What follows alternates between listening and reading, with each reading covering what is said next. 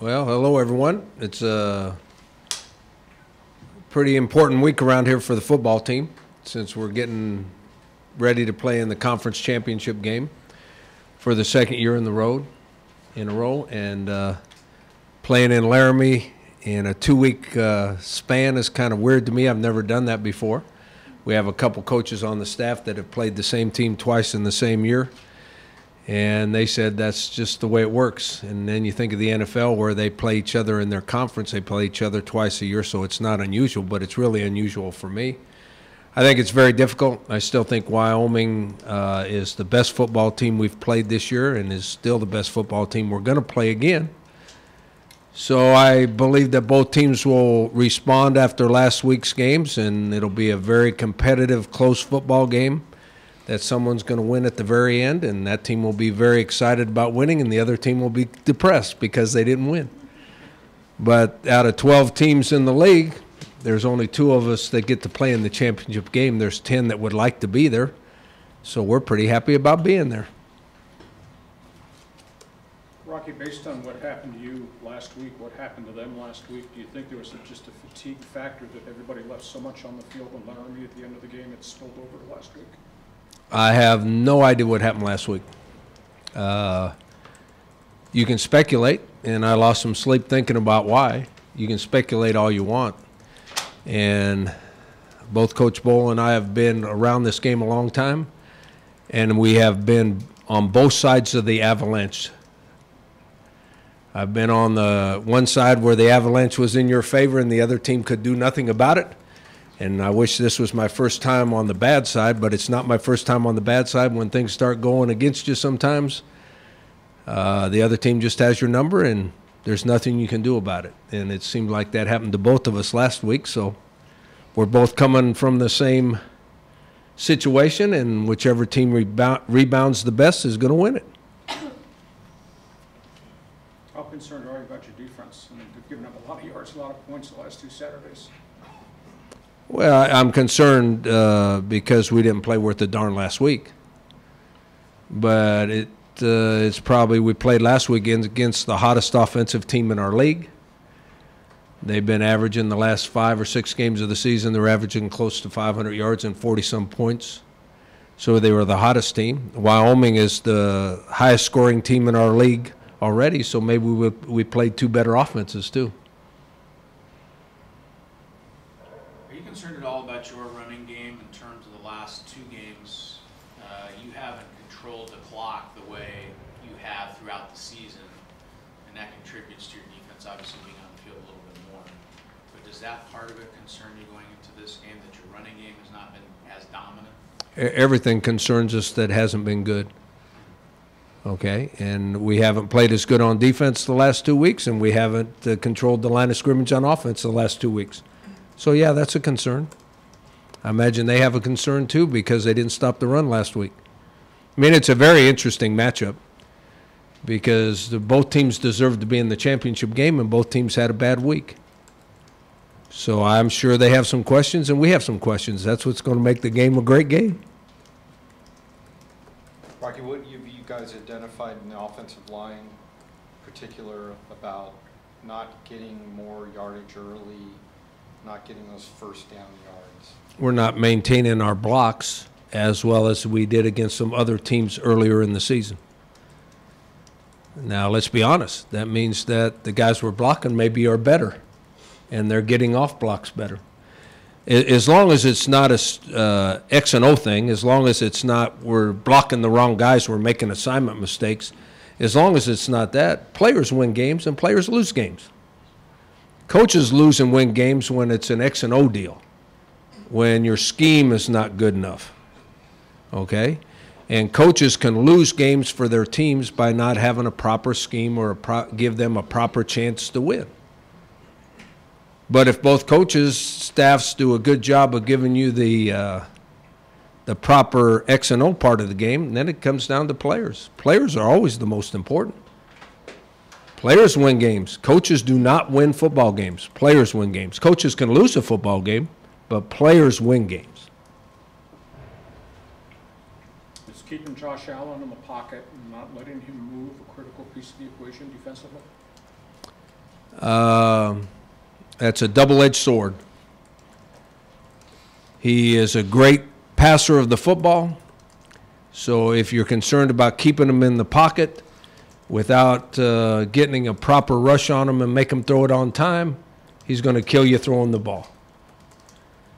So if you're going to rush him and try to make him throw it on time or make him throw it where he's uneasy and having to throw it a little sooner than possible, you take the chance of him scrambling around and making a big play. So there's no right answer to that. You make sure you don't rush the passer and keep him in the pocket so he can't scramble, and then he kills you throwing it. I mean, that's why he's a good player. Rocky, what do you think about USD getting their first ever playoff win against a team like Cal Poly that you guys know somewhat? Oh, I think anything USD does in that division is really good. I think their coaching staff's a great coaching staff, and they do a good job. We played them last year.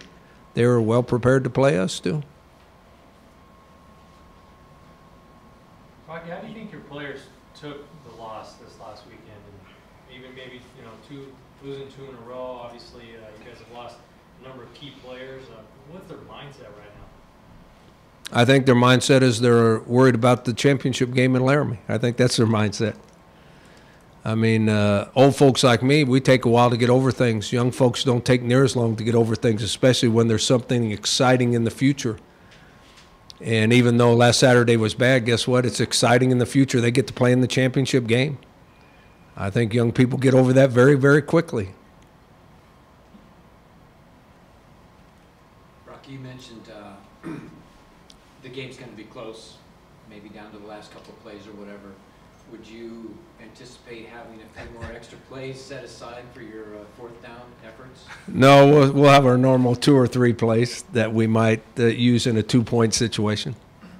I've already been asked that question about 15 times this week in 2 days. I'm sorry. If it comes down to it, are you going to go for 2 or are you going to go to overtime? It depends on the way the game is going. That decision has not been made yet, but we'll have 2 or 3 plays in case we want to go for 2. Rocky, in the NFL, towards the end of the season, coaches take their teams out of pads, the wear and tear factor, fatigue, etc. We do anything different this week, maybe to get your kids a little bit more rest off their legs and just do walkthroughs rather than any type of heavy-duty installation? Do you have to think about that, or have you thought about it? Well, you think about it all year long. I mean, early in the season, we practiced an hour and 45 minutes to 2 hours. We're down now that we don't practice any longer than an hour and 15 minutes. A total of 20 minutes is any kind of contact whatsoever. And it's nothing ones-on-ones. It's all against scout teams. So you reduce the amount of contact throughout the year. So we're not doing much contact anyway right now.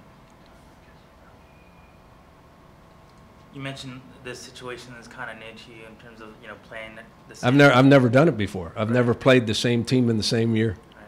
So in terms of like game planning and preparing, do you talk to other coaches about do you kind of second guess what you did in the previous game and try to switch it up and come up with a completely different game plan?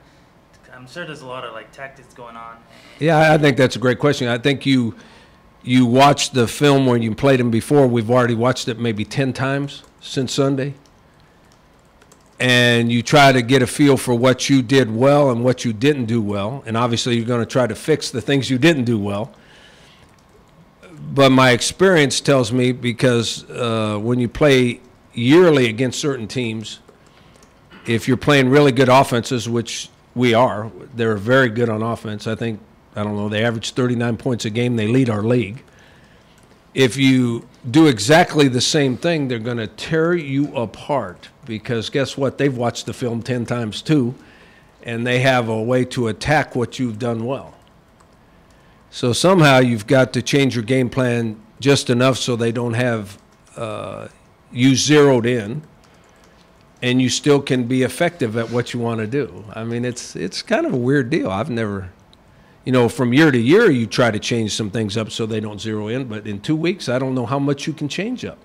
So like because you confuse your own guys if you change up too much. So like the only similarities are in past seasons where you played multiple triple option offenses, because you use that same phrase. You got to change it up. Yeah, you never play a triple option team the same way 2 years in a row, Yeah. or they're going to set records. Do you notice a jump in emotion with your players since Sunday because of what this week is and what it means in terms of unique bowl implications? I think that our football team showed a lot of excitement yesterday in practice. Now, they were energetic, they were concentrating, they were into it, and I'm sure Wyoming is too. I don't know how many championship games there are in Division I football. How many, Mike? 7? So we're one of 14 teams playing in a championship game. 14 out of 128. That's pretty unique company, if you ask me. And I think our players understand that. I think our players are excited about playing. And I want everybody to know, and I know Coach Bowles listening to this press conference, that we practiced in worse weather yesterday than they did. Because we were out there and it was 50 degrees and it was raining and they were practicing indoors. And I don't think they feel one bit sorry. I don't think they do either. I don't think they feel sorry for us at all. And I don't think it makes a darn bit of difference in the game because a little bit of rain and 50 degrees is not what we're going to play in. Did you see Coach Bowles' press conference yesterday? No, I haven't seen it yet, but I'll watch it before the week's out. He did a really good impression of Lou Holtz. So He did? Yeah. Can you do an impression of Lou Holtz? Well, I've been accused of that already because the other teams, we're terrible and the other team's really good, right? That's what Lou Holtz. That's always the best team you've ever played, and our team is just horrible. Isn't that Lou Holtz? Yeah. He was screaming But at you gotta his do team. the They were voice. playing Navy, which was 0-11, and he was screaming at his team they were going to get upset. Coach, one of those players that practiced yesterday that was, really excited and energetic was DeMonte Casey. Will you talk a little bit about how his personality helps this team? Well, him being excited yesterday at practice is not unusual because he's pretty excited at every practice. And I think that his energy carries over to a lot of the other guys on the team. And it probably means more because he's a really, really good player. When you have good players that show energy and excitement about practice, it kind of is contagious and it gets other people involved. But what you saw yesterday has been for the last 3 years. That's just him. How much does like every 10 degrees of weather matter? I mean, like 30 to 20 to 10. I can only speak for my own experience. I've coached in some really cold weather, and I've actually, in the coldest place I've ever been, I actually played. The very last game I ever played as a player, I played in Edmonton, Alberta, in the Western Final of the Canadian Football League.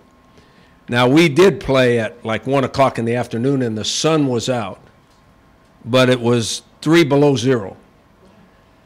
And I think there was a little breeze. It wasn't windy, but there was a little breeze about 10 to 12.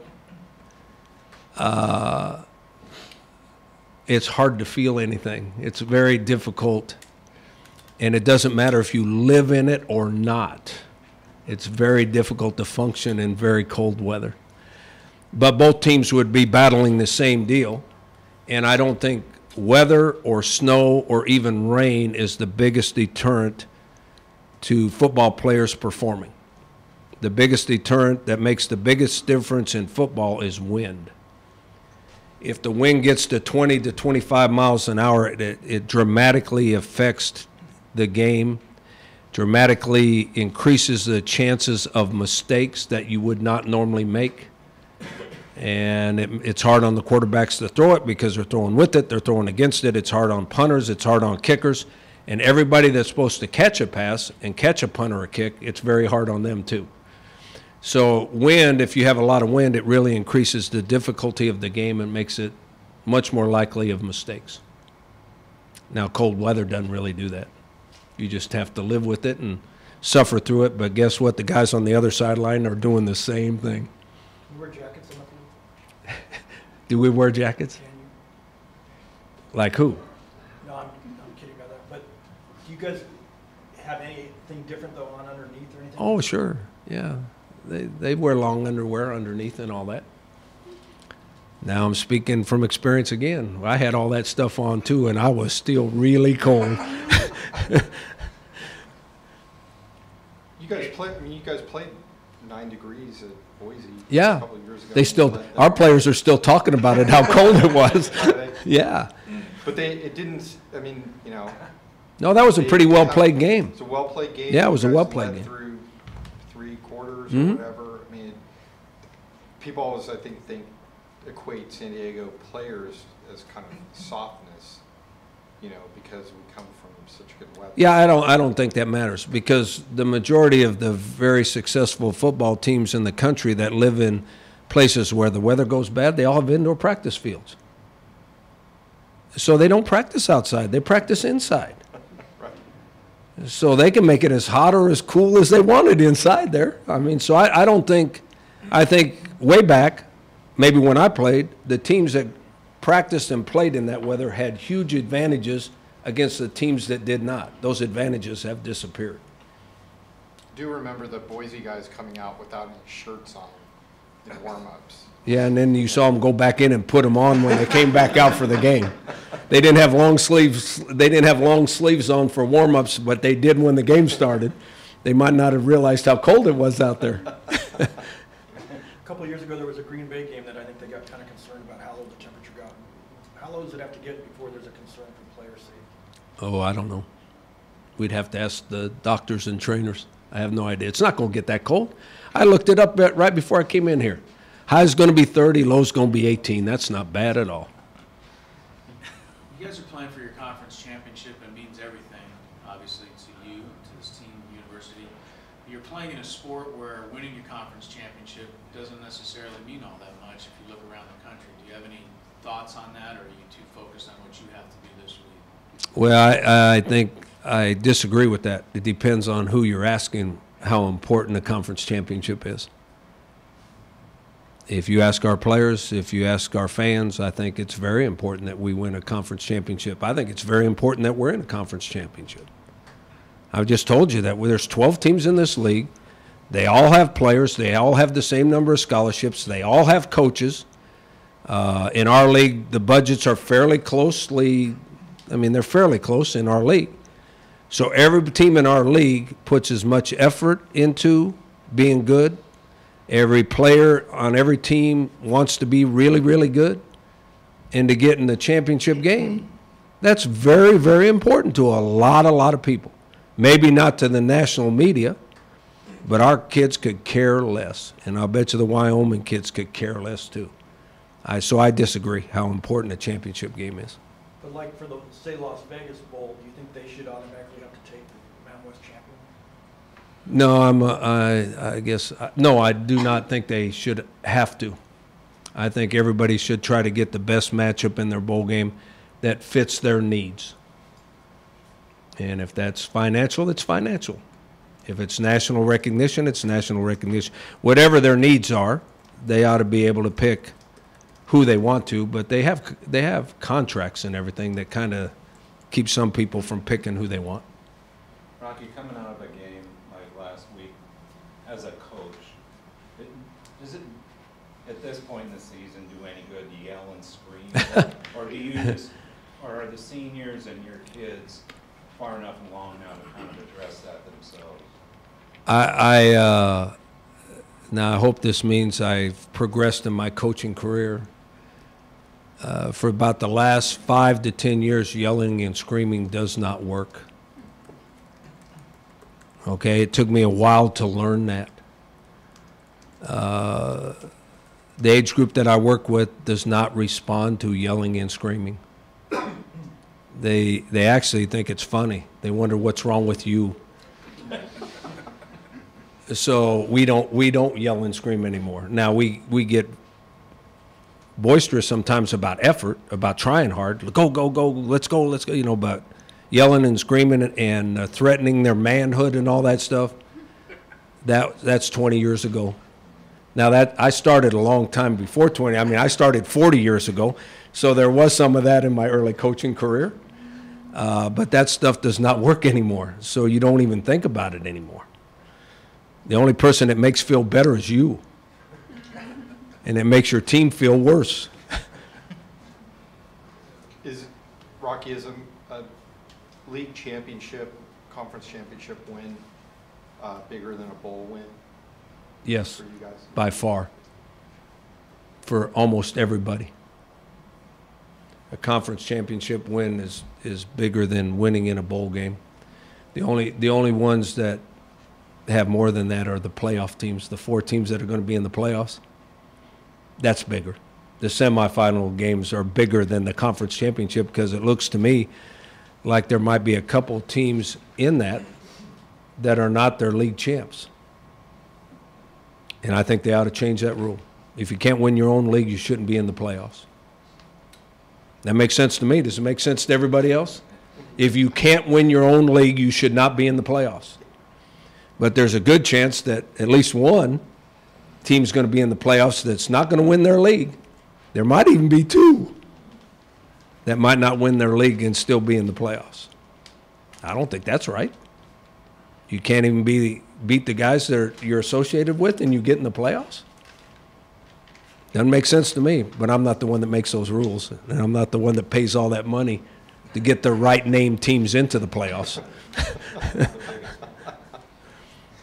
Any last question for Coach? Coach, did Ryan Dunn and Austin White their practice yesterday, and do you expect them to keep going all week? They did both practice yesterday, and we hope they are able to play. Yep. Thank you. Thank you. My pleasure. I enjoyed it. We are in the championship game.